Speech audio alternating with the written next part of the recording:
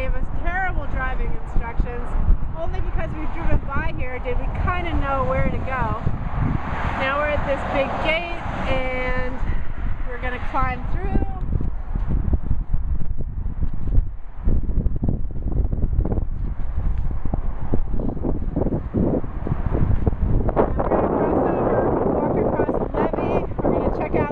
Trail map just to make sure that we're in the right place, and then off we go.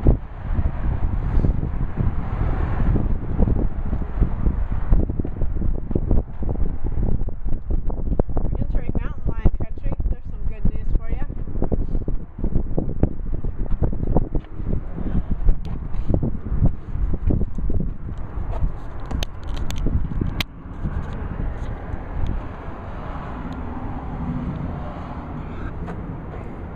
Doesn't say you are here.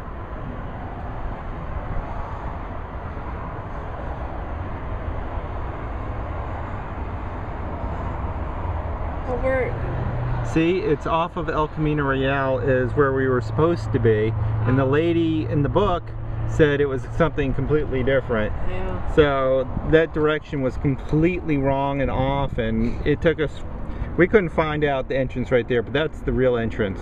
We're actually right up here off of Manchester, and we're going to come across here, pick up the trail, and I guess it follows along here. We'll go off to the left towards I-5, and then we'll double back, go to the beginning, and then come back. Actually, also right here off of Loma Santa Fe, get North Rios Avenue, and go on up, and it looks like the start of the trail is also right there too.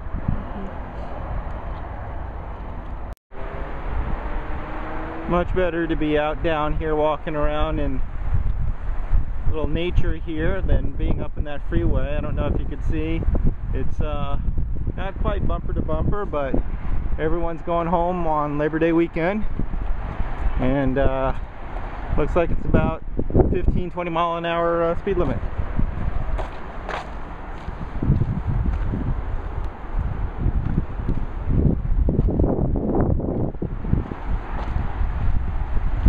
Come to a fence. Tick warning.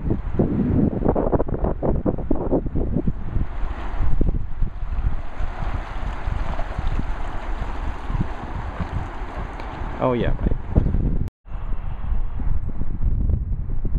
Yeah, I know it's not much, but still a little bit of a wildlife setting. Oh well, there he goes.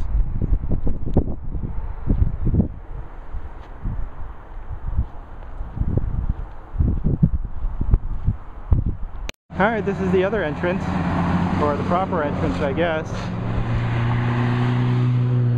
Well, I think this is definitely off one of the side streets. I don't think this is El Camino Real. Alright, well, I guess we'll head back. Been at it, I think 25, 30, 35 minutes. I didn't really get start time, but alright, look for the white picket fence. Starting from this end, you can see it's the topography is a little bit different. It's certainly a lot more overgrown. It's in the shade, which is very nice. Out there it was getting kind of warm and toasty, but much different experience.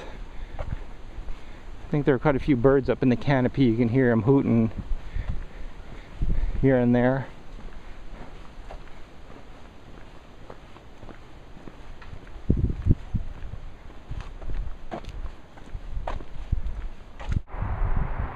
Well, I know he's a bit of a dot, but there you go. I think it's, what did we say, red-tailed hawk? Yes. So he's checking out the brush, seeing if there's anything dinner or lunchtime here. But again, just a real beautiful sight watching these birds in flight. Okay, we came across on the other side where the trail leads underneath the I-5 freeway, and here we are in the Marsh Lagoon area.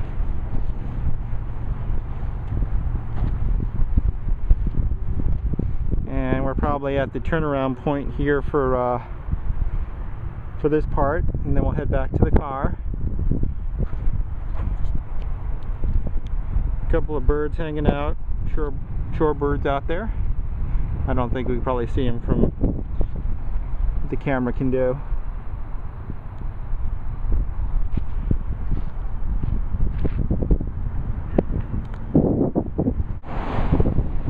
As you can hear, we're going underneath the freeway. So this is the area underneath. Don't ask me why I'm showing this to you.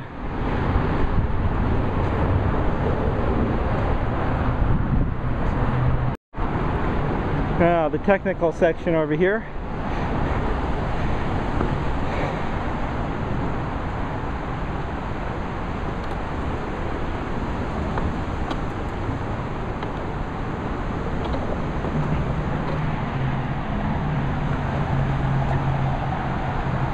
Okay, back across. We'll make our way back to the car from here. It's probably about a mile.